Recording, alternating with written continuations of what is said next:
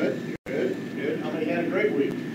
Awesome week. How many believe you can have the week that you want? Exactly. Yeah, even if it's bad, you can still have a good week. Yeah. You know, how many times did King David, in the midst of trouble and trials and tribulations, say, I will praise the Lord with all my heart, regardless of the circumstances, regardless of where he's at, regardless of who's pursuing him, or regardless of what has happened, he can still say, I will praise the Lord with all my heart. And that's what he did. That's what he did. Well, we're going to kind of switch things around a little bit. As I was driving down here this morning, you know, I don't know what it is with all these people that drive the speed limit. I don't understand that. You know, we get up there on this highway here, you know, there's like 30 mile, that's, you know, 45, 50 miles an hour. I'm thinking, you know, I wonder if I could get around through those little pylons and get back through again, but I never did. Just so you know. Yeah, as I was driving down, I was just was praying for my family, my wife and my kids, and I was praying for my niece who was 42 years old, has been diagnosed with liver cancer. She's going to have surgery tomorrow, and I was praying for her. And then as I was driving, I started praying for the service here today. And I had something all prepared all week. I worked on it all week long, along with the other one. I don't preach the same sermon in each church because everybody's needs are different. And as I was getting ready for this service here, got it all done and ready to go. And then as I got down here, close to down here, I was praying for the service down here. God says, hey, guess what? We're going in a different direction today. And I know that's what he wanted from the beginning, but I wasn't listening as well as I should have. So we're gonna change things up a little bit. It is Communion Sunday today as well. We're gonna have communion. And I want us just to open with a word of prayer first. And I want to just if you have a prayer need, I want you to slip up your hand right now, please. You have a prayer need? 1, 2. Looks like everybody's got a prayer need. Okay, so let's just pray. And as I pray, just offer up praise unto God, because He knows us before we even say what our needs are. He knows what they are. But yet He still wants to hear the needs. He wants to hear the needs. But let's just pray. Father, I do thank you this day for your grace and your mercy that you are so willing to bestow upon us, so willing to bless us with your presence. Father, your word says that in your presence there is fullness of joy. Not partly, but fullness of joy in your presence. So, Father, I thank you for your presence. I thank you for the fullness that you bring about. Father, I thank you that you have come that we might have life and life more abundantly. And, Father, that is what you desire for us, and that's what we have to desire for ourselves, is life more abundantly. For we are the redeemed of the land. We have been born again. We have been filled with the Holy Spirit. We have been set on high. We have been given a light to shine across this world that we live in. And Father, I ask you today, as we have needs in our heart and in our lives and in our families, I just ask today, Father, that you would meet every one of those needs. That, Lord God, whatever it is, whether it be spiritual, physical, financial, mental, whatever it is, Lord God, that you would meet each one of those needs. That, Father, that you would grant us your peace and your wisdom in all that we do and all that we say. Father, give us favor with you. And give us favor with man. Father, in these days in which we live in, we need your presence, Lord God.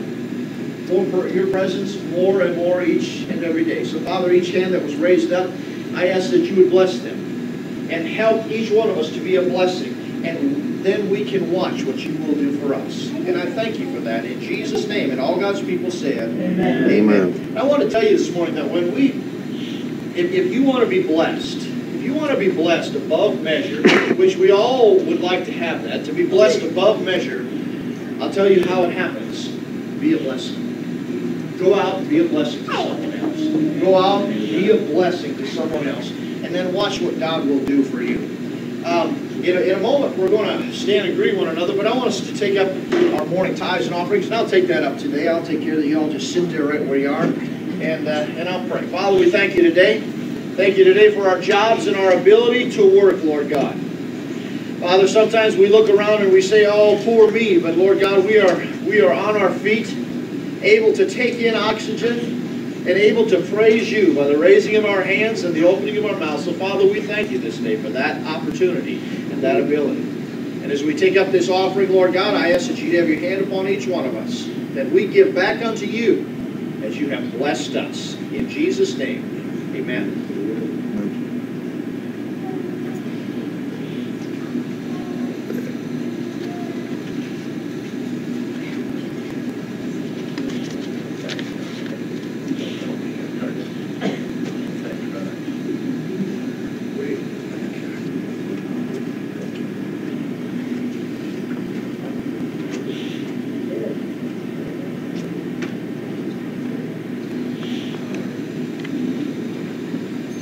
You know, there's that portion of Scripture that says, and people take it out of context too often. It says I think it's in one of the epistles that Paul writes, he says, to whom much is given, much is required. Now let me ask you this. How do you look at that verse? How do you look at that verse? Do you look at that verse as, hey, if God allowed me to be a millionaire, I'd give a lot? That's the wrong way to look at it. What have we been given? Eternal life. The forgiveness of sin. We will not stand before God as our judge. We will stand before Him as our Savior. I have been given a lot. I have been given a lot. Whether I have a little on this earth or not, I have been given more than I ever deserved. So remember that. Remember that. God is faithful. Let's stand and greet one another this morning.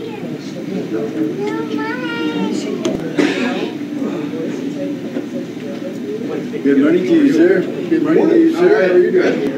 Good morning to you, ma'am. Good morning to you. Morning. How's everybody doing? Oh, you got one? Did you grab a rock? You got one. No. Hey, good morning, Alan. No, not yet. Good morning, Becca. Mike, did you get a rock? Grab a rock. Right? Come on. Morning, Gene. Good morning again. Did you grab a rock? I did. All right, you only need Good one. morning, sir. Don't break the other one. Good morning. Good morning again. Wait, hands are warm.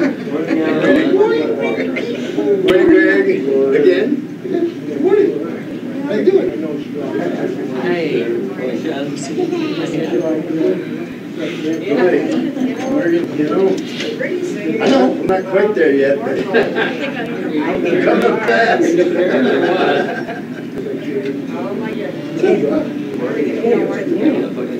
Good, awesome.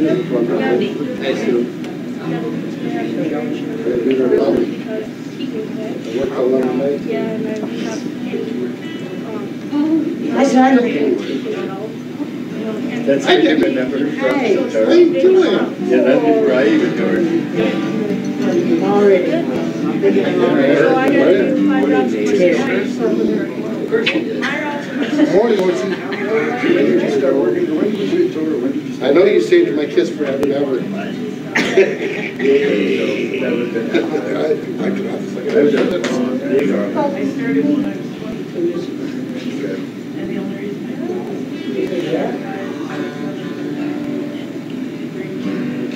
Have you been to Jesus for the cleansing power? Are you washed in blood of the Lamb? Are you trusting in His will today? Are you washed in the blood of the Lamb? Are you washed in the blood, in the soul cleansing blood of the Lamb? Now your garments spotless, are white as snow. Are you washed in the blood of the Lamb? Do you rest each moment in the crucified? Are you washed in the blood of the Lamb? There's a fountain flowing from a soul unclean, only washed in the blood of the Lamb. Sing it out, church. Are you washed in the blood, in the soul cleansing blood of the Lamb? Now all your garments spotless, are they white as snow? Are you washed in the blood of the Lamb? Are you washed in the blood, in the soul cleansing blood of the Lamb? Now all your garments spotless, are they white as snow? Are you washed in the blood of the Lamb?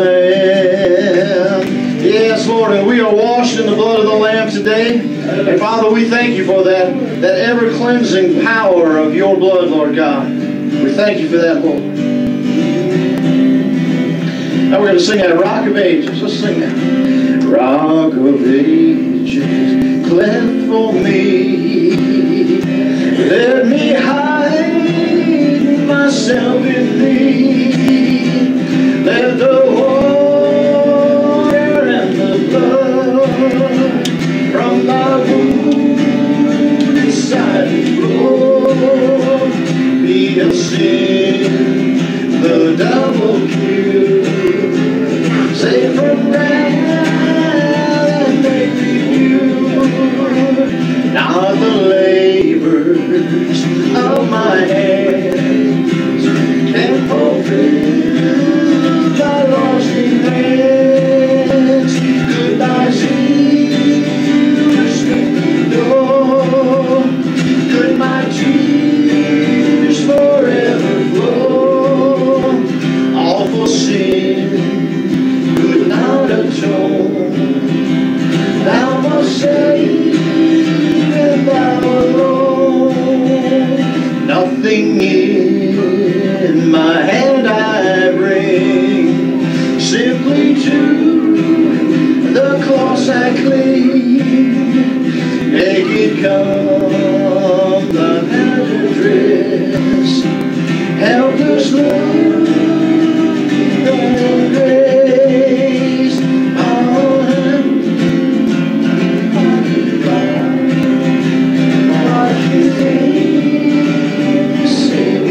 Rock of Ages, that first verse. Rock of Ages, cleft for me. Let me hide myself in thee. Yes, Lord. Let the water and the blood from thy wounded side which flowed be of sin a double cure. Save from wrath and make me pure. His song I've never done before, but I know the song. I like it though. Give me that old-time religion. Give me that old-time religion. Give me that old-time religion. It's good enough for me. It was good for mothers. It was good for my mothers. It was good for my mothers. It's good enough for me. Give me that old-time religion. Give me that old-time religion. Give me that old-time religion. It's good enough for me. Makes me love everybody.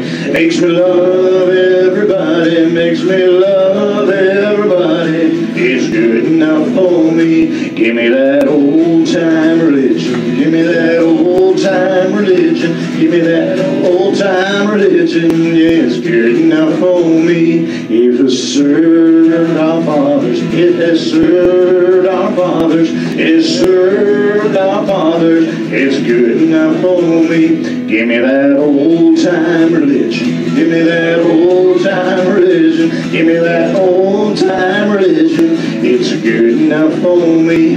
Well, it takes us all to heaven. Yes, it takes us all to heaven. It takes us all to heaven, and it's good enough for me. Give me that old-time religion. Give me that old-time religion. Give me that old-time religion. It's good enough for me. Yeah, give me that old-time religion.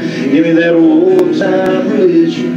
Give me that old-time religion. It's good enough for me. Yes, Lord. Turn to your neighbor and say, I'm glad you're in the house of the Lord this morning, would you? I'm glad. I'm glad you're this morning. I'm glad we're all in the house of God. Hallelujah. You may be seated this morning.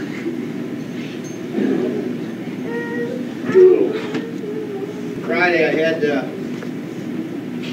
had a busy day on Friday, as I know all of y'all did as well. But Friday I had in our new building up in Newham, I had the building inspector there. with his crew. I had the plumbers there with their crew, the electricians there with their crew, the heating and cooling guy there with their crew, the guy that was supposed to show up, the construction manager for the project, called me 20 minutes before they all showed up and said, hey, guess what? I can't be here. I can't get there. And I said, well, thank you very much, Jerry. I appreciate you calling me. And so I was there all day trying to direct everybody in what I wanted done and what the information I needed. And the building inspectors, they were the last ones to leave. And they were going up on the roof. And I went up on the roof with them. And I was talking to them up on the roof. It was a nice day on Friday. And we checked out the roof and everything turned out just fine with the building. Very good. And he said to me, you know, that's right, praise the Lord. I was thankful for that too. Because you always think there's going to be something, you know. But I was talking to him and he said to me, well now, what denomination of church is this going to be? And I says, well, it's going to be Pentecostal. Oh, are you Assembly of God? And I said, yes, we are. We're Assembly of God. And he said, well, I just got to tell you, I'm a Baptist preacher in Sleepy. And I said, well, good deal. We can agree on most things then, can't we? and he said, yeah, we can agree on most things. And I visited back and forth with him. And we talked about a lot of things. You know, we've had some of their people in our church. And they've had some of ours that quite frankly, that I ran out from our church in theirs. And we visited back and forth, and as we were doing that last song, Give Me That Old Time Religion, I was just thinking about how churches have changed so dramatically.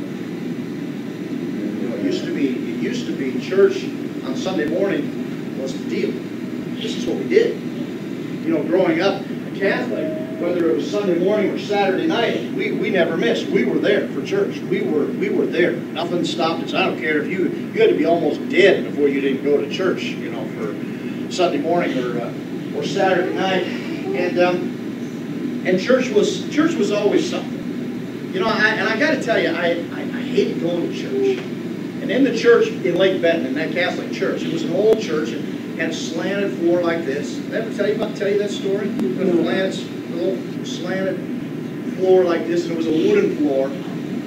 And again, did I tell you already I hated church? Yeah, I think I did. I hated church. I just hated going. For whatever reason, I just hated going. And one Sunday, now mind you, there was 9 of us, and the old man would always sit right in the middle of us. Mother would sit right here. He would sit right here, because I swear his arms would be able to stretch all the way down to the end of that pew. And I always tried to get down to the very end. I wanted to be there so I could kind of duck a little bit, you know. And we always got there. We were one of the first ones there. It wasn't because we were holy, mind you. It wasn't because we were interested in being there. It was because we wanted to be the first ones to get the heck out of there when the service was over. And we filled the whole pew back there. And I remember one time, Joe, they used to have these little box of jawbreakers. They're just a little box like this. And I snuck a box of jawbreakers in there one time. And my brother Joe was sitting right beside me, right here. And I was opening for jawbreakers. He said, give me one. I said, no, you're on your own. He said, give me one. I said, no. And he jabs me. And the jawbreakers hit the floor. And the jawbreakers were rolling under the pews all the way to the front. I could hear them bouncing off of people's feet, going all the way to the front and hitting the wooden altar in the front. And then the old man, he looks at me and it's just like, you're dead. And I remember it so well, because that didn't end it. It was quite a day that I'll never forget. Because I remember going up for communion that day. And I'm up there, and I don't even remember what we had to say anymore, but I got up there and I see all them jawbreakers, and first thing I think about, I'm getting in before I go. And there's all them jawbreakers, and a friend of mine, his name is Steve.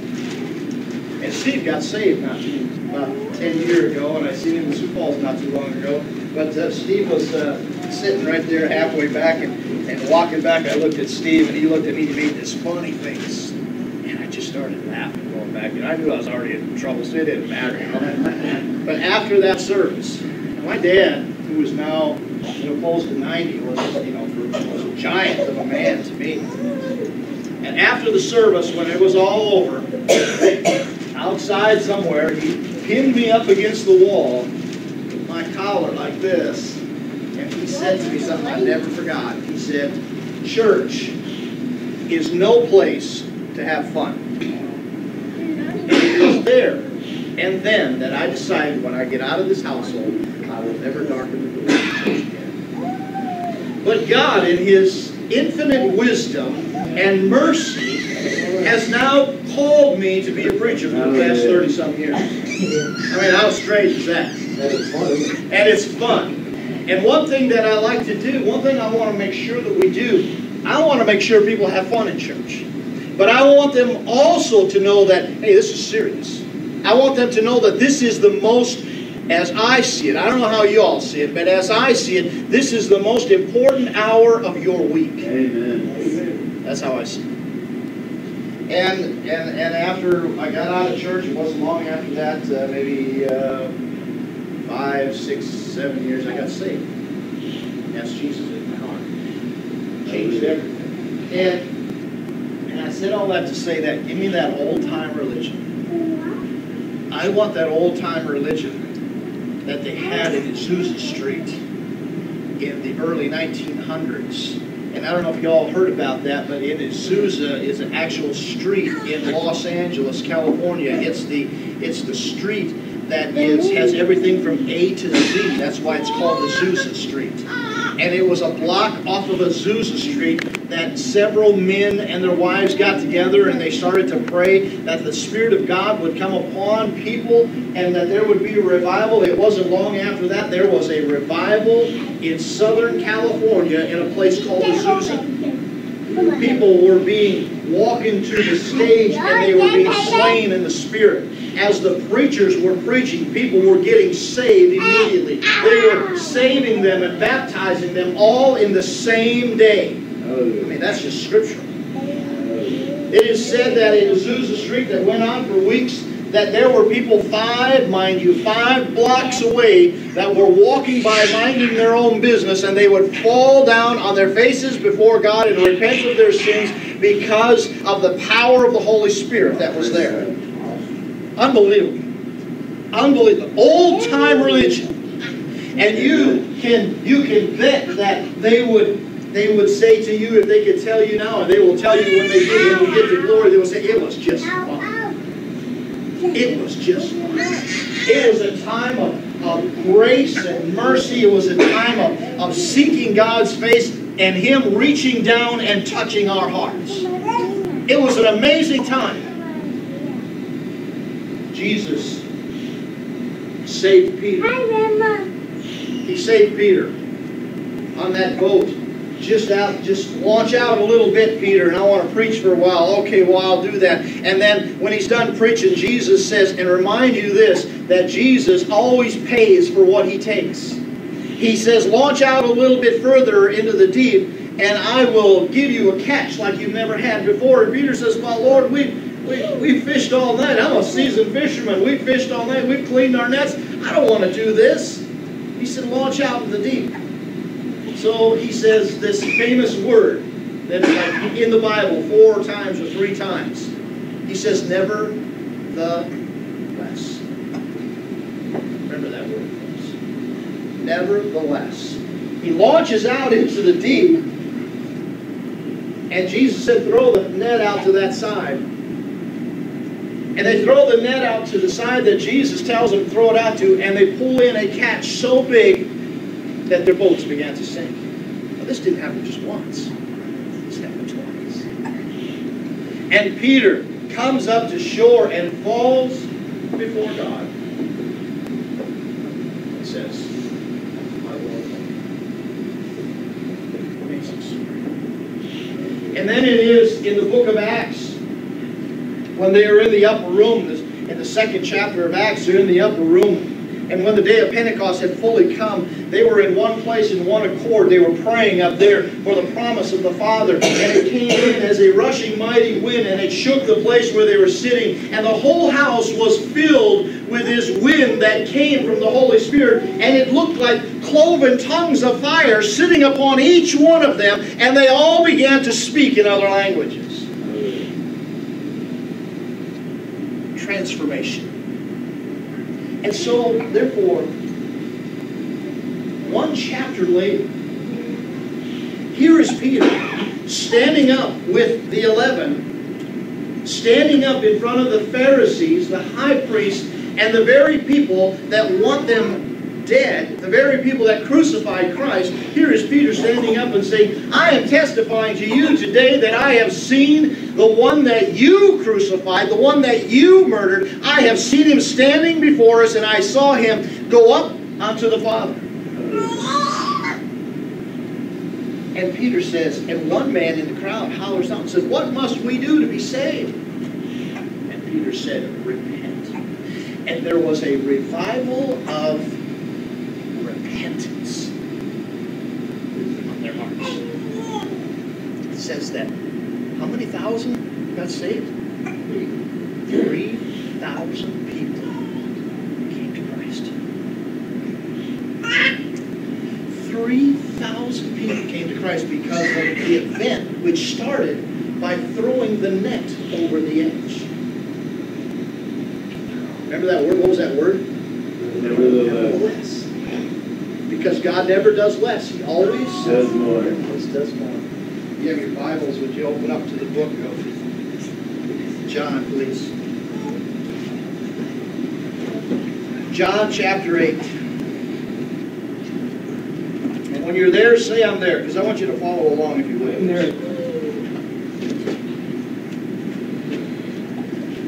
John chapter 8, starting in verse 2, and it reads,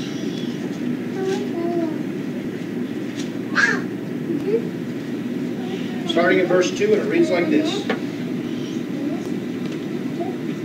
Before we read it, let's pray. Father, I thank you for your word.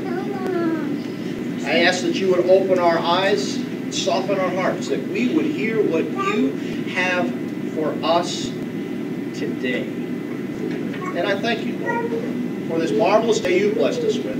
In Jesus' name, amen. Now, early in the morning, he came into the temple, being Jesus. And all the people came to him and sat down around, and he taught them. Can you imagine what it must have been like sitting at Jesus' feet, being taught by the very Word of God?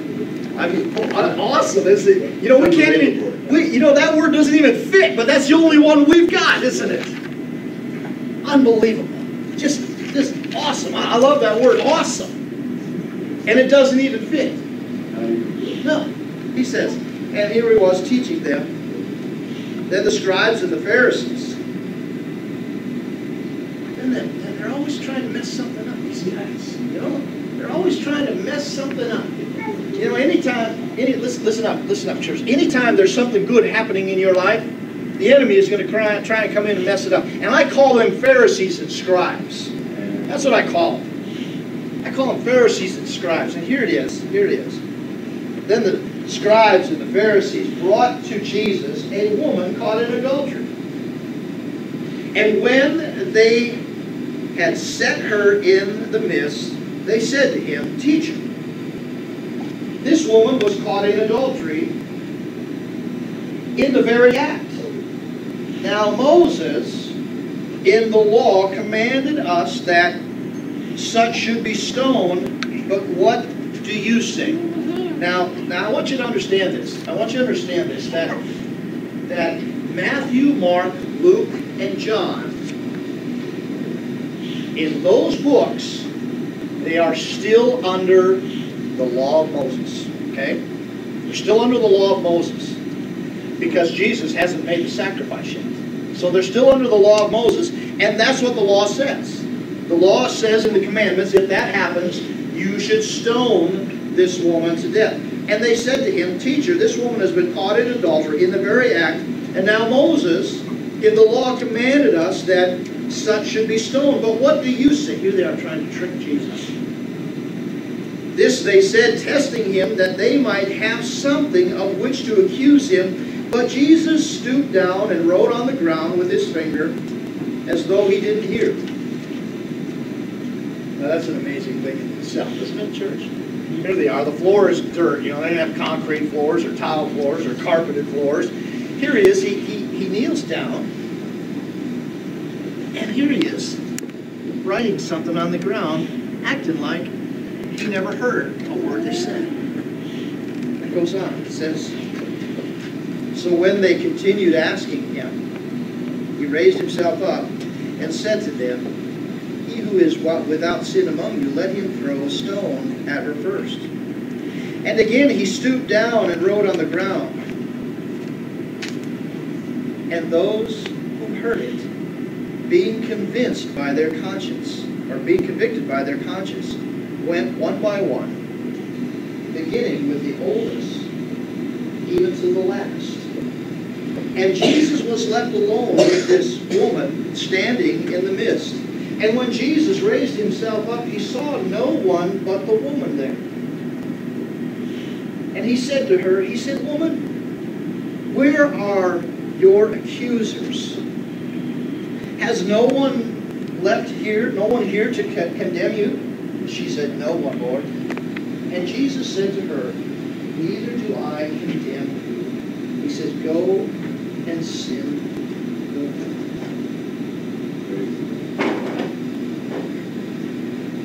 Go and sin.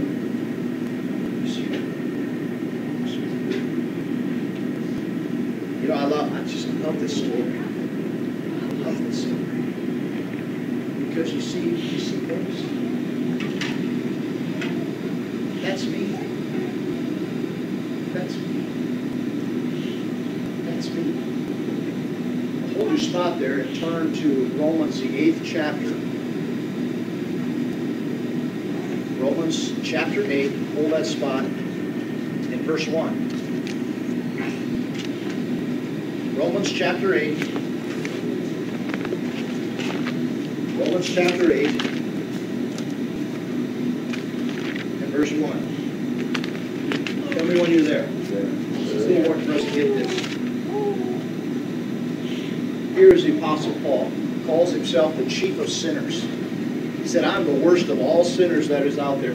I crucified Christians. I killed their parents of the kids. I threw them in prison. I'm the worst of all. And here he is. He says this about himself and us as well. He says, there is therefore now no condemnation to those who are in Christ Jesus, who do not walk according to the flesh, but according to the Spirit. There is therefore now no condemnation. Let me ask you this morning, church, who knows about your sin? Who's the most important one that knows about your sins in the past? Okay, well, as much as I want to say, but you're wrong. God doesn't know. God doesn't know. It says in the Word here, your sins that are brought before Him are as far as the east is from the west. He doesn't remember. When He looks down upon you, if you have been saved and washed in the blood of the Lamb, when He looks down upon you, He sees Jesus. Did you know that? That's who He sees. That's what the Word tells me. When God looks down upon us, if we have the Christ in our heart, we have the very righteousness of Christ upon us, He looks down and He sees Jesus.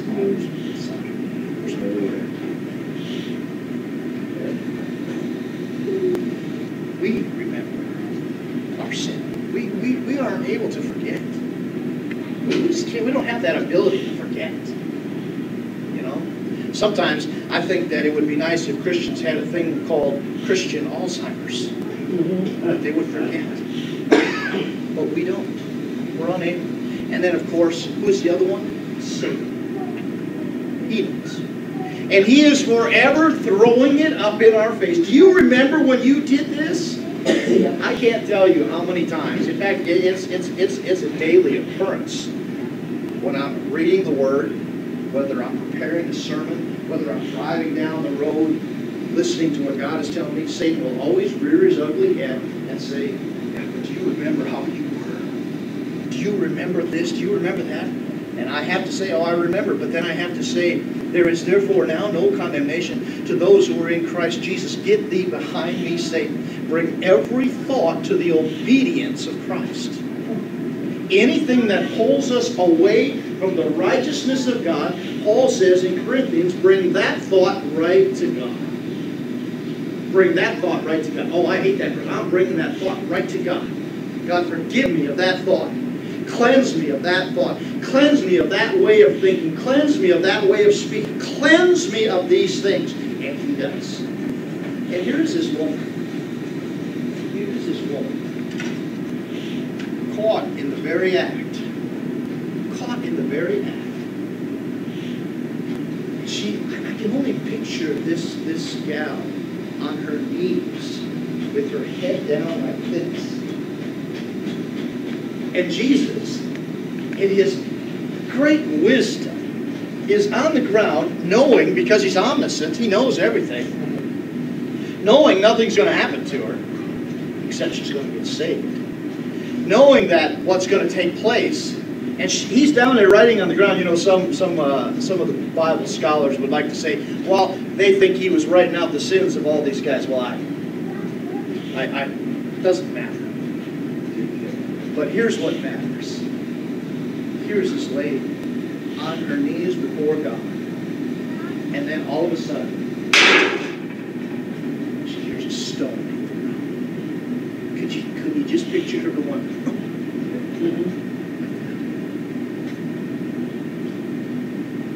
Picture the next one dropping on the ground beside her. Picture 8 of these stones falling to the ground. And these weren't little stones as we have in our hands. These were stones to kill somebody. Thud. Another one hits the ground. Thud. Another one hits the ground. Until finally, she hears no more, and she maybe hears a shuffle. The guy's walking away, and she peeks up a little bit, and there's nobody there but Jesus. Only Jesus.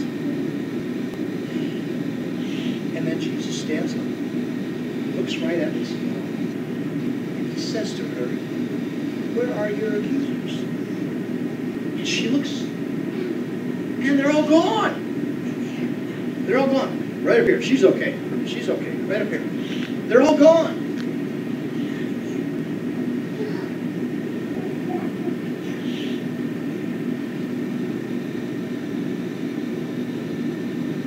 They're all gone. They're all gone. And Jesus says something amazing. He says, He looks right at her and He says, I don't accuse you. The one who has life and death in His hand says, I choose to give you life. I'm giving you life. I'm not going to give you death. I'm here that you might have life more abundantly. I give you life. And then He says something. But now, go sin. And off she goes. And off Jesus goes. We don't hear what happens to her. The true story. There will always be the scribes and the Pharisees that are trying to trip us up, saying, "Do you remember? Do you remember? Do you remember?"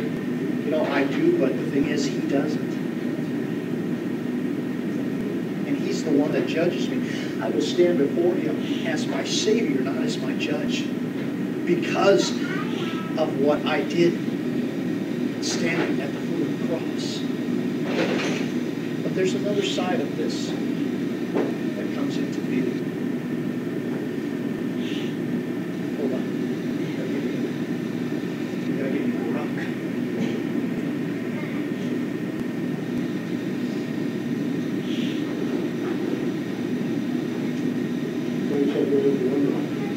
I don't have one. You already used yours. No, I brought you exactly. So we all have a rock. So let me see your rocks.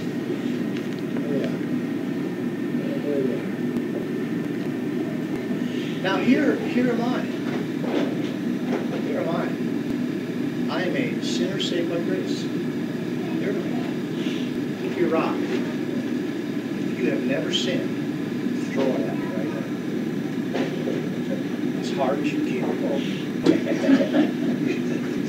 Stand up and throw it as hard as you can. They all. The key is this now, church. Don't let your rocks go because you're not done with them yet. Here's the deal. Here's the deal. As those men rock those rocks, Jesus said in the Lord's Prayer, "Forgive us our sins." As what? Let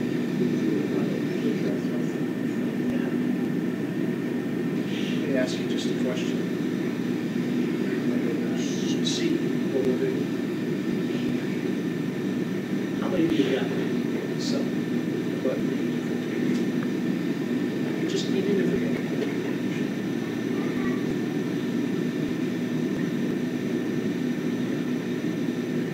Long enough, we all just forget.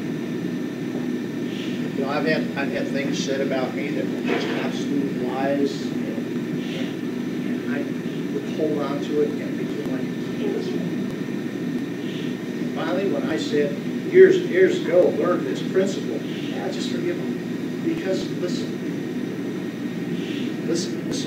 there is nothing that we could do to somebody on this planet that will be worse for them if they don't accept Jesus Christ before they breathe their last breath. Nothing. But yet, the Bible tells us in Romans, we hold this treasure in earthen vessels. We hold this treasure in earthen vessels that the world might see what the hope is that lies within us. But when we hold on to the rocks, it's hard to open that vessel. It's hard to open that treasure, let that treasure come out, because what happens is people see stones instead of grace. This morning, before we have communion, this would be a great way to seal this. I know now what God is doing. I now know, because we can't further our lives. We can't further our marriages. We can't further our jobs. We can't further our ministries in all of those areas holding bitterness and unforgiveness within our heart. Because the Word says this. The Word says, if you will not forgive those who have sinned against you, God will not forgive you. That's what it says.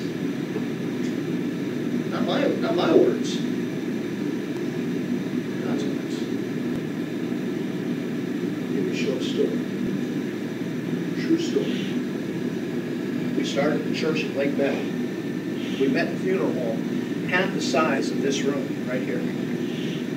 We moved back to Lake Benton, Minnesota. We resigned our church in Nebraska, and we came back to Lake Benton. I was just going to travel and sing and do some painting on the side. That's all I was going to do. And Angie said, well, let's start a Bible study in our house. And I said, well, all right. And we did. And pretty soon, the house was full of people. And one guy was walking out, and he looked at his watch, and as he was walking out, he said, well, Pastor, when's the church going to start? I said, you go, we're not starting no church.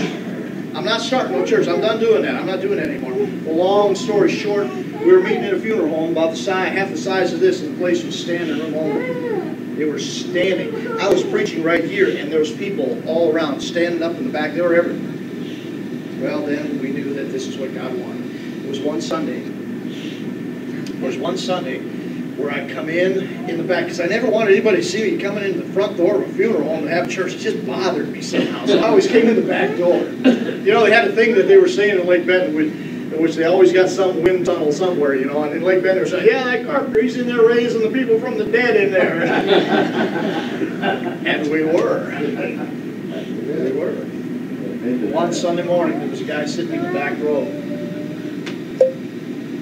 I walked in and I had my Bible and I seen him immediately. The place was full and I seen him immediately. His name was John. John was in high school with me. And John and I were at each other's face every day. 9 times out of 10, he won. Here he is, he's just gotten out of prison. He's sitting back there. Look at him. God comes over me. Because I hate that guy. God comes over me. And that Sunday, I'm preaching on forgiveness. That Sunday, I'm preaching on forgiveness. That Sunday, he's sitting right back there, and I still hate him. And God comes over me halfway through the opening prayer. And I said, please open your Bibles to this. And he didn't have a Bible. My daughter was sitting here. I grabbed Brittany's Bible, and I said, Brittany, I'm taking this, and I take it back there. And I opened it up to him, and I give it to him. I said, here, John, this is where you start. I still didn't like it. Come the altar service. The altar service. Who wants Jesus? John comes trotting up the aisle and falls in my arms. Wow. And it was like God shined a light on me. And forgiveness came. And he became a strong member of the church. He laid all our carpet in the church. He helped hang sheetrock. And he was there every Sunday raising his hands with God, or with the rest of the people, of God's people, praising him. I don't know what John is today. Moved on. But it was in the service, church. That service was not for John. It was for me. It was for me. Got unforgiveness in your heart. God is even now waiting for you to say, are you done with it? Because thankfully he is long suffering, that none should perish, but that all should repent. And giving forgiveness is that very thing. This morning, if you need to get rid of some sin, if you need to get rid of unforgiveness, hits that can, it needs to make a noise. And I think it needs to make a noise because Satan needs to know that you mean business. So it's up to you. And then we're going to have communion. If you want to get rid of something, come right up here and drop it in there and grab your chairs again.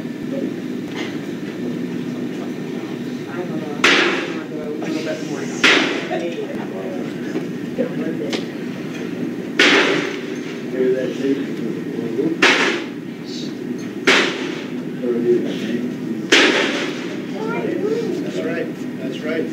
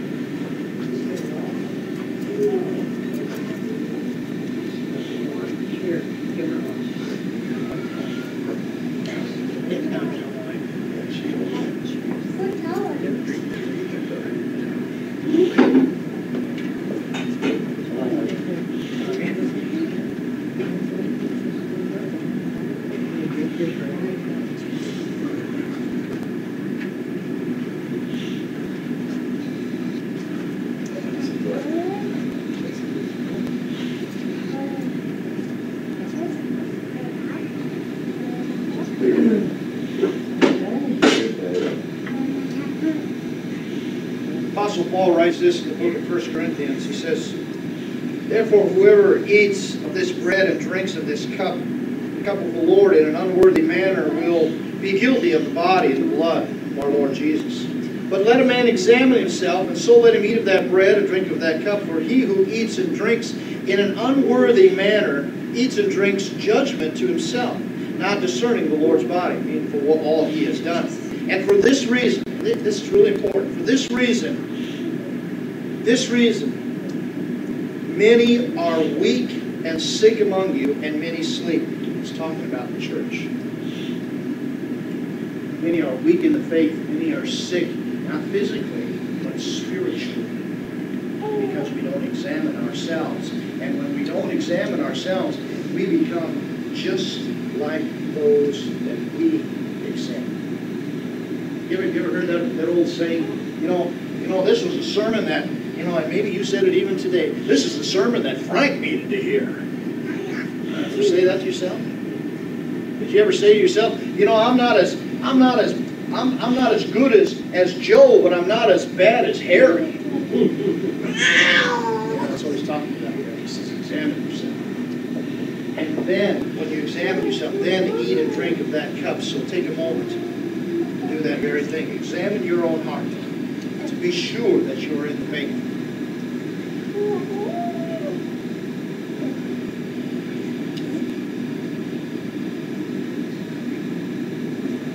Father, we just come before you this day. And we thank you for all that you have done, all that you did upon the cross. And we break this bread this day. And as we take it, Father, we know that you are still teaching us to walk in your light, to walk in your way. In Jesus' name, amen.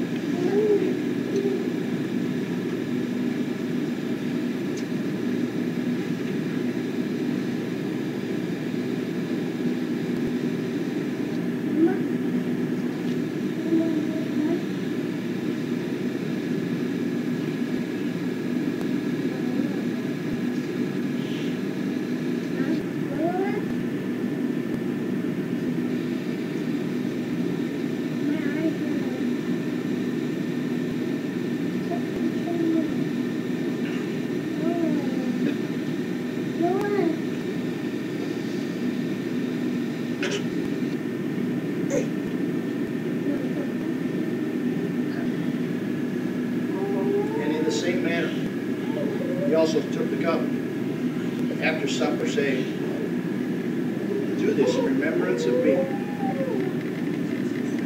This cup is the new covenant in my blood.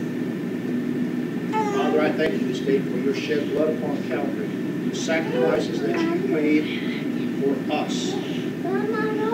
Help us, Lord, to walk in your way. Help us, Lord, to forgive as we have been forgiven. Holding nothing back, Lord God. Help us to be a blessing to those who come across our path, and knowing that you will be a blessing unto us. And I thank you in Jesus' name, and all God's people said, amen.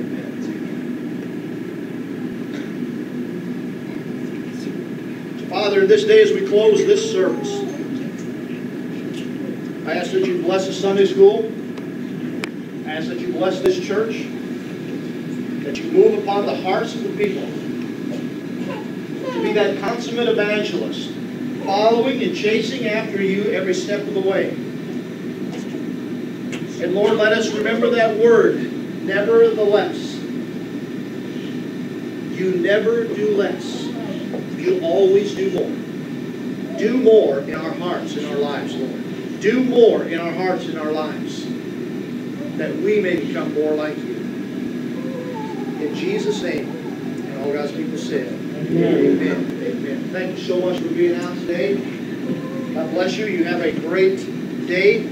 Have a good Sunday school. Hopefully you can stay for that. And we'll see what the Lord does. Amen? Amen. Amen. Safe triple. Yes, thank you.